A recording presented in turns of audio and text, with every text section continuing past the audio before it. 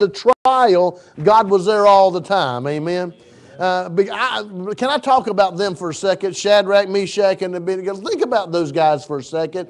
They had no idea they were going to survive that ordeal. Their statement was whether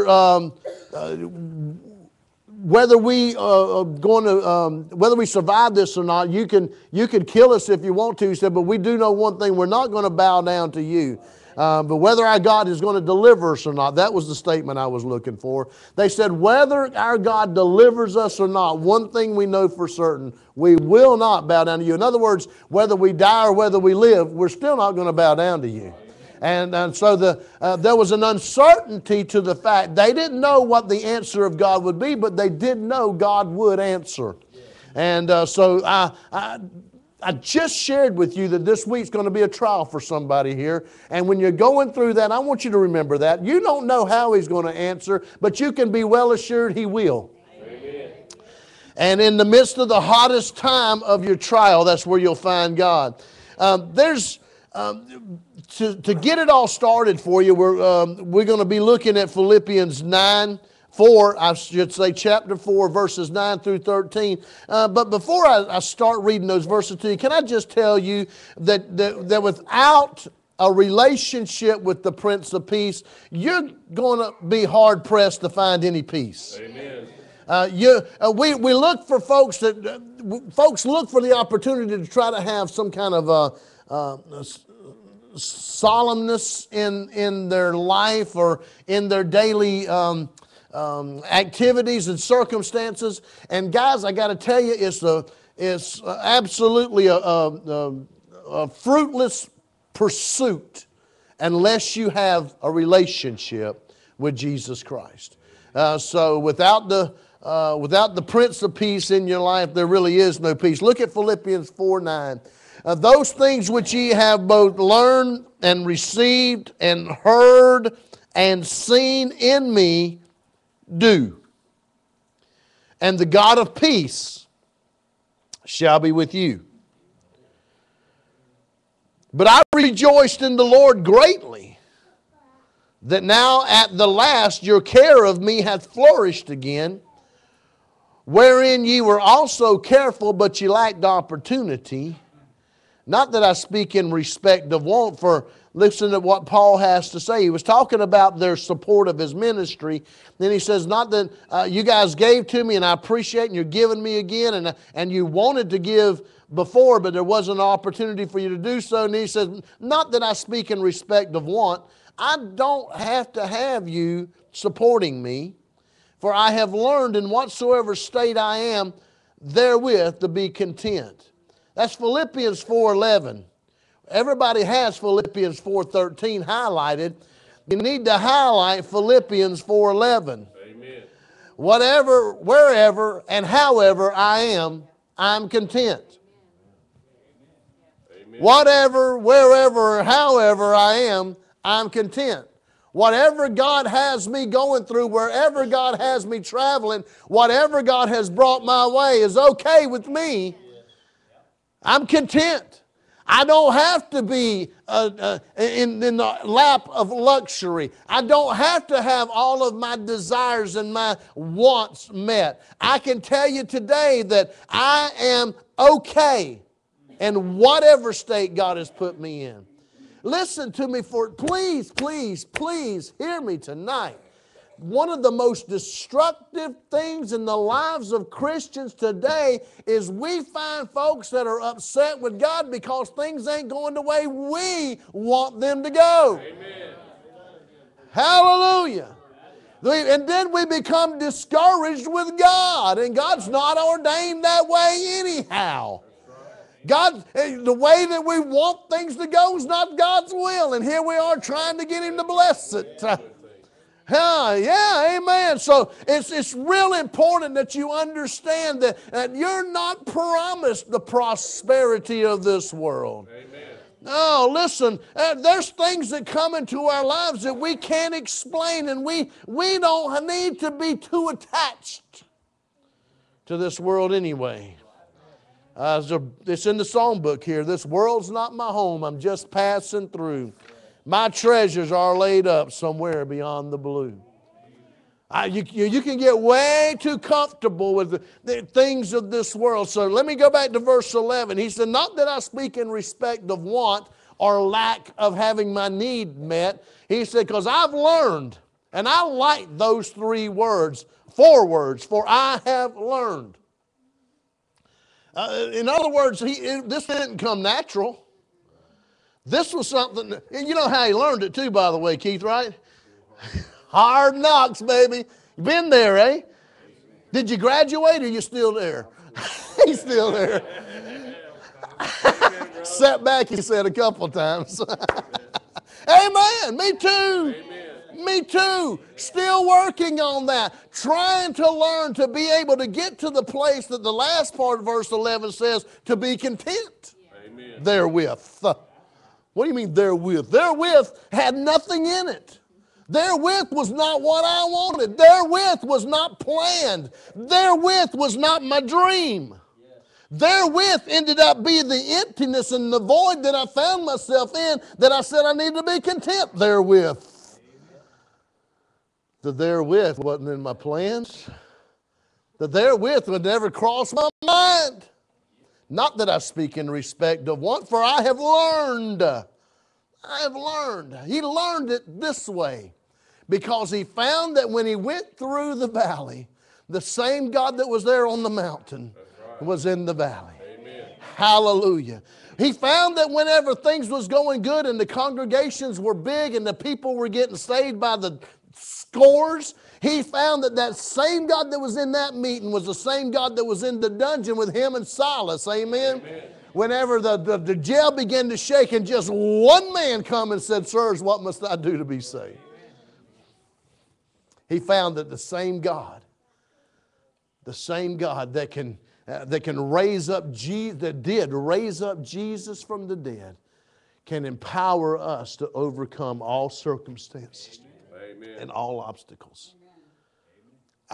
I think one of the lessons of life is this, that he's never promised us that he would deliver us from all things. Amen. But deliver us through them. Yeah, that's exactly right, Brother Donnie. He has promised to bring us through them. What a blessed promise that is. What does it matter to you and I if we have to go through it, as long as he is with us to carry us through? I'm off track, but let me hang on first. Let me follow this rabbit for a minute. Try to catch him. Think about, do you remember when Jesus sent his disciples across the Sea of Galilee, remember? And they got out right in the middle, and then a storm come up. Now, what in the world was Jesus thinking? Did he not understand that they were going to? I believe with all of my heart and intent. Now, he had went away. He wasn't with them. But one time he was asleep in the boat. This particular time, he sent them on. He had went away to pray up in a mountain, and he said, I want y'all to go to the other side, and I'll meet you over there. So you remember that instance, right? Halfway across, they get in a storm. They get in such a storm, they didn't think they was going to make it. And about, I don't know if it was midnight or 4 o'clock in the morning, it seemed like, I can't remember the time exactly.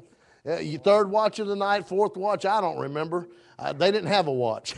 But anyway, as they began, in the night, as the lightning is flashing, because I believe it had to be lightning, because the Bible said they saw Jesus or a figure of him coming walking upon the water. Now, the only way I could think that they could see him, because they didn't have spotlights, what must have been every time the lightning would flash, they would see a glimpse. Can you imagine the first one that spotted him? I'm not going to say nothing to nobody, because that ain't possible. But why in the world? Just answer me this. Why would he allow them to go through that? Yeah. I mean, don't he love them? In fact, the time, Sister Jeannie, you're talking about when he was asleep in the boat, that was Peter's exact words to him. He went and woke Jesus up and said, don't you care that we perish? Don't you love us? We're going to die out here and you're sleeping. Don't you care? Does he care? Amen. Oh, yeah. Then why the storm? How come he don't take the boat around the storm? How come He don't split the storm up and let you just go through with smooth sailing? Isn't it remarkable? I want you to understand and know that the reason God doesn't do those things is because He wants you to know that wherever you are and whatever you're going through, He may not deliver you out of it. He will deliver you through it. Amen. He will deliver you through it. He may not take you around it. He may take you right through it. But in the midst of it, listen to me. If you're in the storm and what group is it from Nashville? I can't remember the name of the group right now. The guys, they came and they sung and they said, I'd rather be, Royal City sung it. Yes, they did. They sung, I'd rather be in the storm with Jesus than on calm seas alone. Think about that for a second. That's not what most people want. That's right. Most people want the calm sea. That's right. That's right. Without Him. Not the storm with Him. The calm sea without Him. God, help me out of this. Lord, deliver me from this. And I got to tell you that that's not the way God works. Paul said, I learned something because I've been through some things, and I have learned in whatsoever state I am, therewith to be content. To find comfort, peace, and assurance. Contentment. Contentment. Contentment. I mean, folks to be content. You don't find folks that are content anymore. Sure don't. Folks ain't content with their jobs, their preacher. Amen. Thank you very much for waking up right there. Wrong time.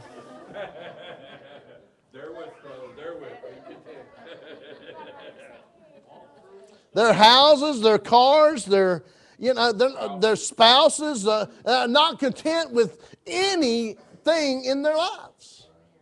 Always looking to trade it in for something better. Paul said, I've learned whatsoever state I am in to be content. Verse 12, he tells the story of how he learned. I know how to be abased, he said. In other words, he said, I've been there. I've hit the bottom.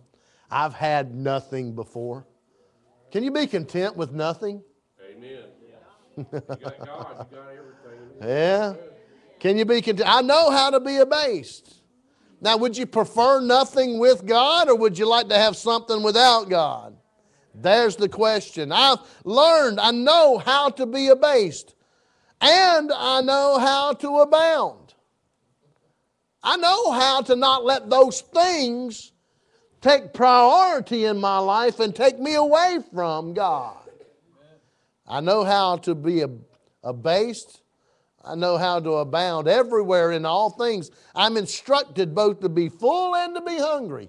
Now he's talking about the very basic instinct of a man's life. He said, I know what it's like to be able to sit and eat till you're filled and still have leftovers. I know what that's like. And not to lose awareness of where that blessing comes from. That's right. Not to forget what's important. I know how to do that, and I also know how to be hungry. I know how to not have my very most basic need met as I think it ought to be met, and still be content. Still be satisfied. Still have blessed assurance that God's going to see me through. Amen. He said also, I know how to abound and how to suffer need. Verse 13. I know you was hoping we'd get there. I can do all things. You ever heard this verse before? I can do all things through Christ which strengthens me. With what we just read, do you see maybe there might be an application we haven't noticed before? The idea that of this verse has often been, I don't know, I guess the sense that I had was the idea that, you're not going to have victory over situations in my life.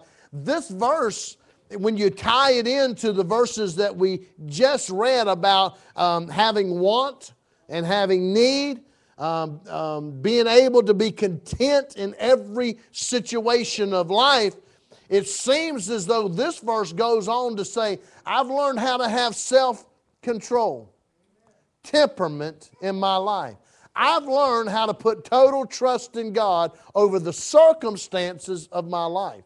It's not necessarily saying, as you might have interpreted before, that I can be a super Christian. What it's saying is, I know in whom I have believed, and I'm fully persuaded that He's able to keep that I've committed unto Him against that day. I believe in whatever area I am, that I can get through it because God is with me and will not leave me. I believe, though the way may be rough, I can make it. Amen. Though the situation may look tough, I'm okay. I'm going to get through it. Amen. Listen, though everybody be against me, though I be surrounded by the bulls of Bashan, though there be great enemy that rise up and want to devour me, I am going through in the name of Jesus. Amen. I'll be all right. And though the enemy slay me, I'm still all right. That's right. Amen. Ain't that right? I don't have to worry. And I'm not afraid. Because the power of God has delivered me to the point that I can do all things, even to the point of death, without fear and with great contentment. Woo! Help me tonight, because I want you to understand something. We all go through problems, right? Amen. We all have things we want we don't always get. Amen. What's that somebody said? The girls say it. Mama, did you teach them that? You get what you get and don't pitch a fit. That's what you tell them all the time. You get what you get and don't pitch a fit. There's things that we want and we don't always get. Of course, I like to pitch a fit. Amen. I don't like that last part. We like to get what we want to get. And there's not anybody in this room tonight, I don't think, that hasn't gone through the process of being denied something that you probably felt like you even deserved. And you go, Lord, why? I don't understand why you don't let me have that. I don't understand why you don't do that for me. I don't understand why you don't give me what I want. Amen. We go through those times, and Paul says in verse 13, listen, this is a tough time, and listen, the real success or victory here is not necessarily over the circumstance. Now, I've been talking all night about the circumstance, the storm and the sea, but where does the calmness and the strength really need to come? The calmness doesn't need to come in the storm, and the strength don't necessarily need to come in the abundance of your wants or your needs in your circumstance. The real strength takes place on the inside. Amen. The real calmness takes place on the inside of us, in our hearts. Amen? Right. So no matter what's going on, listen, what if He chooses not to calm the storm? He's still God. Amen. Hey, listen, and we're still going through, and peace still takes place because it's in me. Amen. Amen. Amen. McCamey sing a song that says, sometimes He calms the storm, sometimes He calms me. Yeah. Huh? Amen. Sometimes He will settle the situation, but whether He settles the situation or not, Paul said, I've learned to be content. I'm going to get through it. It don't matter if the waves cease or not. Going through. I don't know about y'all, but we preach us a good message tonight. Amen. And I want you to understand that when you go through this, he said, I can do all things. The strength and the awareness that come to Paul was that God's going to take me through. And it's not because He's going to change the circumstances necessarily. It's because He's in me. And I have confidence in Him. When we look at it, it says, I am content. Where did we leave? That verse was verse 11. I have learned, he said, therewith to be content. Whatever state, to be content. That contentment was produced because of the confidence he had that wherever he was and whatever he was going through, God was going to see him through it. Amen. I don't know. I can't promise you that your circumstances will change. And in fact, this one thing I probably can promise you, that you will go through trying times. Amen. You will have trials. You will be tested. There will be fires. There will be storms. This one thing you can rest assured, you're not going through them by yourself. Amen. It don't matter whether he's asleep in the boat or he's walking the sea. It just really doesn't matter because you're still not without him. That's right. Amen. Amen. And whether the sea gets calmed or whether the storm still rages, as long as he's on board, I'd rather be in the midst of the storm with him than in calm seas without him. All right, I got to close. Let me look. Just a couple things to share with you. Here's the notes that I got from Miss Sally. She said, first, when you're going through troubled times and trying to find peace with your circumstances, number one, she said, you must strive to view everything from God's perspective. His ways are not our ways. And he wants us to examine the issue from beyond our normal human point of view. Big picture. If you could just see it through his eyes. Put yourself in his sandals, as they say. Isaiah 55, 8 and 9 says, for my thoughts are not your thoughts, neither are your ways my ways, saith the Lord. For as the heavens are higher than the earth, likewise, or so are my ways higher than your ways, and my thoughts than your thoughts. That's a pretty big difference. There's a significant amount of distance between the earth and the heavens. And God says that his ways are that much greater than our ways. In fact, we can't even measure the distance. That's right. And his thoughts are that much greater than our thoughts. So number one, she said you got to view things from God's point of view. Secondly, she said we must pray. Amen. She said we must pray this in particular. Father, what is your goal for my life in this adversity? What is it you're trying to teach me? What do you want me to learn? What is it you're trying to change about me? What do I need to learn? Paul said I learned to be content. Amen. How did he learn that? Through adversity. She said the second thing we got to do is we got to pray and ask God, what do you want me to learn in this adversity? To be content?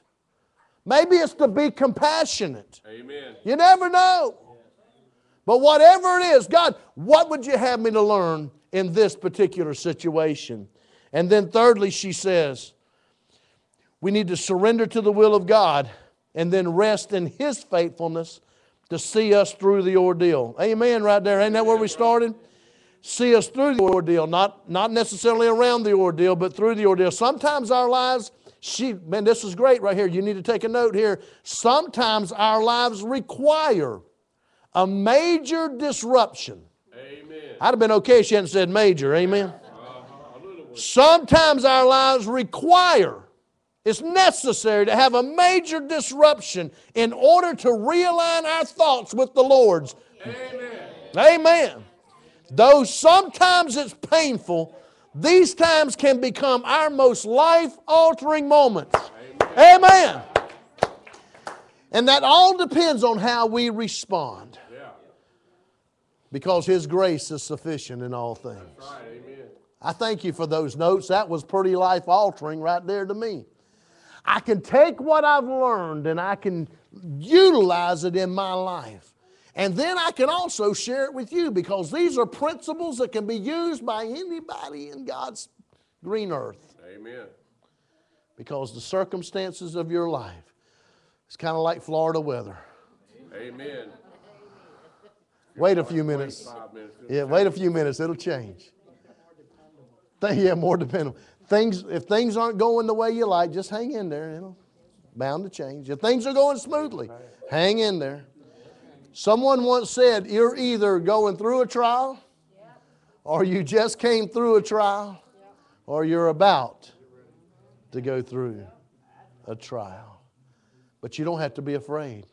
You can be content because of the confidence of knowing that I can do all things through Christ who has strengthened me.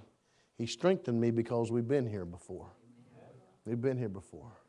I like battle-tested soldiers. I like folks that have been in the heat of the battle and found them to be tested and tried and true. Some folks think that they're ready to go. They think they're ready to face off with the enemy. And they've never been tested. And the first time somebody looks at them cross-eyed, like this, they get offended. They pull up roots, gather their marbles. That's it. They take their ball and go home. Then there's those that have had the sand kicked in their face. There's those that's been through the fiery furnace. There's those that's been tested by the lions. There's those that have been accused of everything from top to bottom and then back to the top again. Some of them that have done it. And some are guilty. And I got to tell you, they just won't quit. Amen. And they find that there's always a reason to hold on because of confidence that God will not fail them. I'm going to encourage you tonight. There's a test waiting. Either you just come through a trial, you're in the midst of a trial, or you're about to go into one. I don't know where you are, but you can be well assured they're out there. They'll pop up when you least expect them. That's what I found about them. It's weird.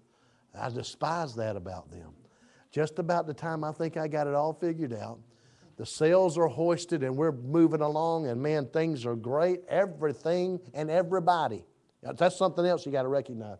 Not only is everything going smooth, everybody's acting right. Yeah. They behaving themselves. Something ain't right. Everything going on, man. You know, it's too quiet. You know what I'm talking about? It's quiet. Much too. Something's about to break. And it seems like just in a moment of time, things can go awry. I want you to know you don't have to be afraid. He said that I've learned to be content. I'm satisfied in knowing that God is more than sufficient for me. God will see you through. I want to encourage you tonight. It doesn't maybe sound like a message of encouragement for me to tell you that you're going to go through a trial. That's not the encouraging part. The encouraging part is that you're going to make it. You're going to make it. He's going to see you through. And you'd rather be in the midst of the storm with Him than on calm seas without Him. Would you bow in prayer for me, and we'll be dismissed tonight. I want to ask God's blessing on you tonight. Father, as we bow our heads, we've heard your voice speak to us from your scriptures. Paul, your servant, left